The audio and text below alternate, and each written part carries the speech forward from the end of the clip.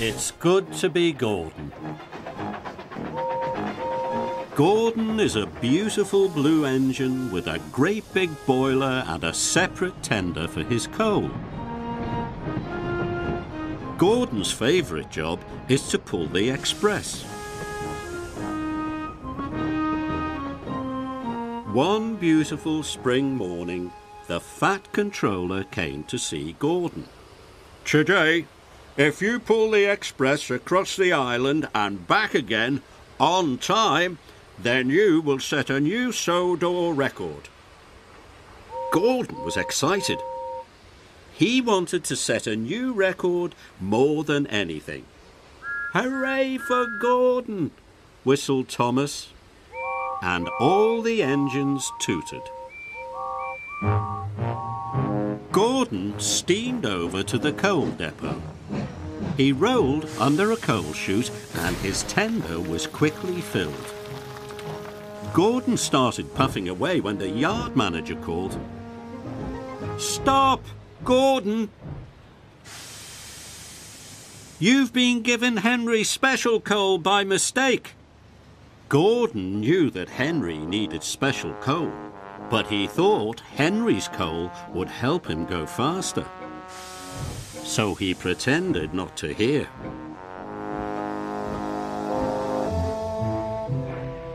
Henry had to take tar wagons to Knapford.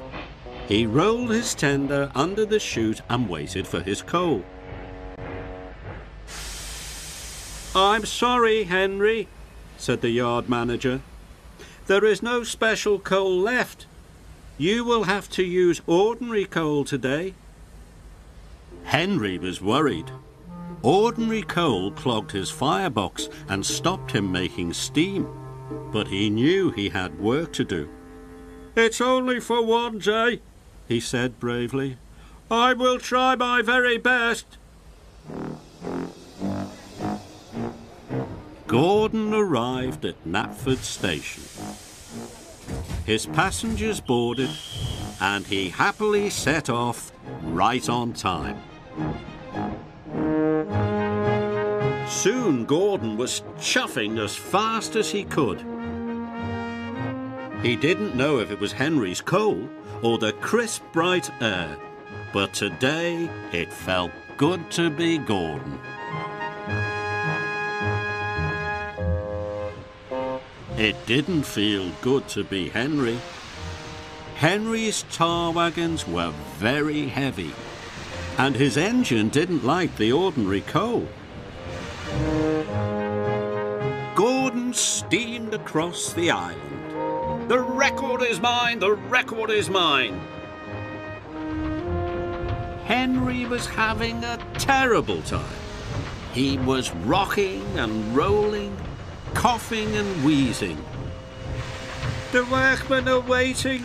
The workmen are waiting!" he gasped. Thomas thought Henry looked very ill indeed. Gordon was making good time and feeling grand. "Have you seen Henry?" asked Thomas worriedly. "He looks very poorly." "I'm sure Henry is fine," Gordon hooted. "But his face was as green as his tender," Thomas puffed. Now Gordon began to wish he hadn't taken Henry's coal, but he still wanted to set a new record. So when the signal changed, Gordon puffed on. But no matter how fast Gordon went, he couldn't get away from the bad feeling in his boiler. Gordon wasn't enjoying being Gordon anymore. Gordon had to stop to let off passengers. Henry was taking on water. Henry's face was green. His axles were shaking and dark smoke billowed from his funnel.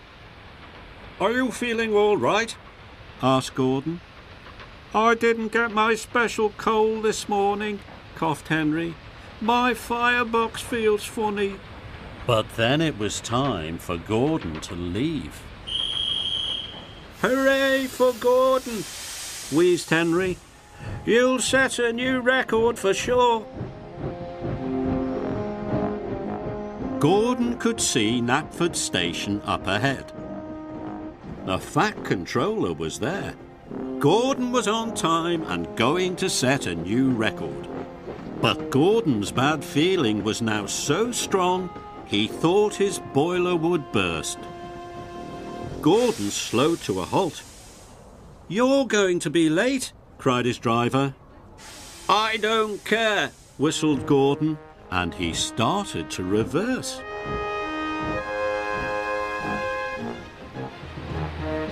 Gordon soon reached Henry. Henry had stopped for a rest. He was surprised to see Gordon. "I took your special coal this morning," puffed Gordon. "I wanted to go faster than ever. I'm very sorry. But now I have a good idea." Gordon and Henry swapped tenders. Soon, Henry's firebox was full of special coal. Henry felt better right away.